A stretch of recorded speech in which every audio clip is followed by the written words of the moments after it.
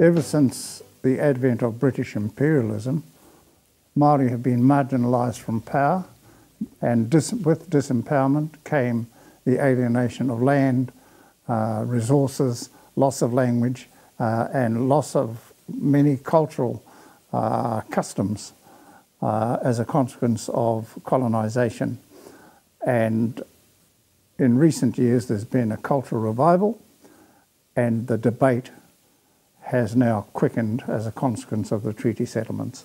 If you go to an exhibition of Lindau and Golding paintings of rangatira, you will see the nobility of the rangatira who were the sovereigns of this soil.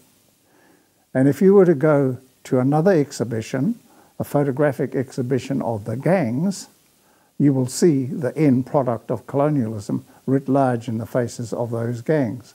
Many of those people are descended from the lineages of important ancestors. Now, that is the damage that has to be repaired, the disempowerment, the impoverishment. In pre-European Maori society, no one hungered. There was no such thing as poor people. In fact, Maori did not have a word for poverty, because their economy in the production of goods and services was a redistributive economy, which the coloniser characterised as communist. But in capitalism, we have an accumulative economy of wealth, which is concentrated in fewer and fewer hands. Now, that creates impoverished, poor people. Now, Maori were the impoverished people of the capitalist system introduced by the British. And they started to think of themselves as poor fellas. And when they translated poor fella into Maori, it became pohara. So that was a new word created to describe impoverished people as a consequence of colonialism. Today, under the capitalist system, thousands and thousands of children go to school hungry.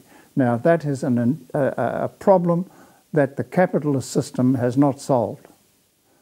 Capitalism creates poverty, where Maori are struggling to maintain the integrity of their own sovereignty, language and culture, and the coloniser is imposing and unilaterally ruling the country. The British, when they came here, they recognised Maori were the sovereigns of the soil. But they thought that their empire, their civilization, was so superior and so good that they could persuade the chiefs to cede their sovereignty to the British for the benefits of civilization. Now, the problem is they didn't explain the other aspects of kāwanatanga. They only put in front of them the good outcomes, such as the building of hospitals, roads, churches, townships, and an increase in trade and an increase in the value of their land. So these were only the positive aspects of government put forward to the rangatira, which induced them to sign the treaty and allow the governor to set foot on this land. But the negative aspects were never explained, that Maori language and culture would be kept out of the schools, that the drive of the governor was for assimilation, and that Maori would be turned into brown white men. That was never explained. And the Crown claimed that it had got sovereignty under the English version of the treaty, which the chiefs never signed. They signed the Maori version, which ceded governance, not sovereignty.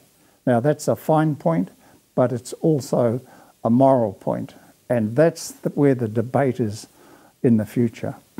I think in the main, Maori have come to terms with governance, and some of the good transformations that occurred in recent years is an increase of Maori in Parliament. I understand there's 26 people of Maori ethnicity in Parliament at the moment, whereas under the colonial regime only 4 seats were allowed for Maori. But nowadays Maori are standing in general seats and increasing Maori representation, and the input of Maori philosophy, Maori values into the way that Parliament operates. Now that's got to be a good thing, because Maori are the tangata whenua, they are the base culture of the country.